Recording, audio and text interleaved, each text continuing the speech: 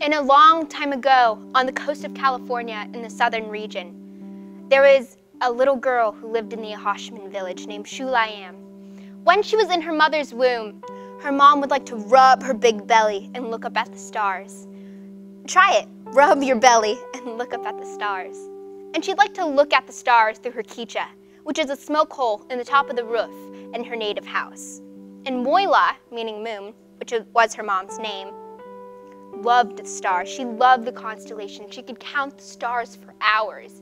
And when Shulayam was born and she got to see her baby for the first time, she was amazed. She saw tons of little spots that looked just like the night sky upon her face. No one had ever had spots like these in her village. You might call them freckles, but a long time ago, they were just spots.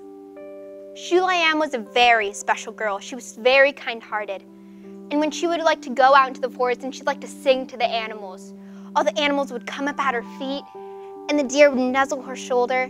But the most important of all, the dragonfly would fly around her head and land right on her shoulder. When a dragonfly lands on your shoulder, that means you're good of heart. And Shulayam would sing, ya ne ne ne, ya ne na na. And the dragonfly would land on her shoulder, and all of the animals come up, and she'd feel pure, and she'd feel enlightened. But one boy was very jealous of Shulayam. His name was Ashwood, which meant eagle. But he should have been coyote because he was very mischievous. Ashwood then went to the creek and found an abalone shell. He put water and mixed it with clay, and using a big stick, stirred it up and proceeded to put spots on his face like Shulayam had. Ashwood then strut into the village and using his grandmother's clapper stick, proceeded to mock Shulayam. Yahane hane hane, yahane heina heina. All the children laughed at Shulayam, and her heart broken, she covered her face and cried and ran to the creek. When Shulayam came to the creek, she was crying, and her grandmother asked her what had happened. Shulayam told her grandmother, "Why do I have these spots on my face?" As Shulayam was crying, her grandmother cupped her cheeks and wiped her tears away. Grandmother said, "Why do you question the Creator? You were given these spots for a reason. For your loved ones, they bring much joy." Just as grandmother said those words, there were two leaves floating down the creek, and one had spots and one was plain.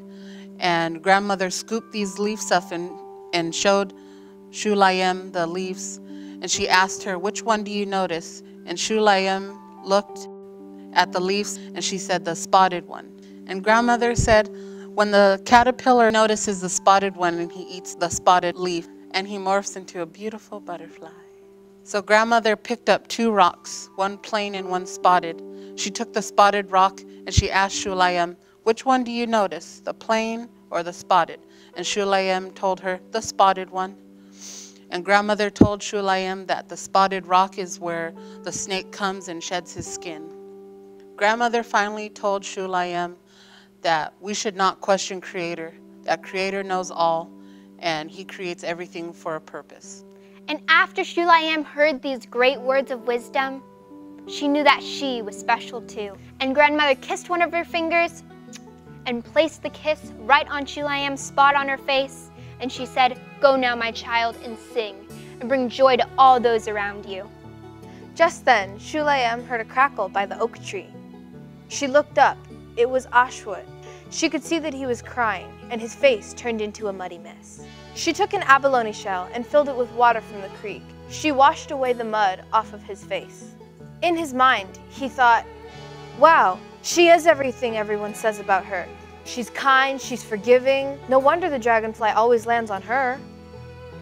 All of a sudden, a swarm of dragonflies came and surrounded them. He closed his eyes and just thought, "I hope one would land on me." And what do you know? A baby dragonfly came and landed right on the tip of his nose. He opened his eyes and had a big smile on his face. The baby dragonfly flew away, but another beautiful creature came and landed on Shulayam's shoulder. She looked up with that wink in her eye and said, "Yes, Creator made me special and Ashwood special too." Now they were friends. Shulayam grabbed her clapper stick and they sang together. Ya hane hane hane, ya hane hena hena, ya hane hane hane, ya hane hena hena, ya hane hane hane, ya hane hena hena. Oh.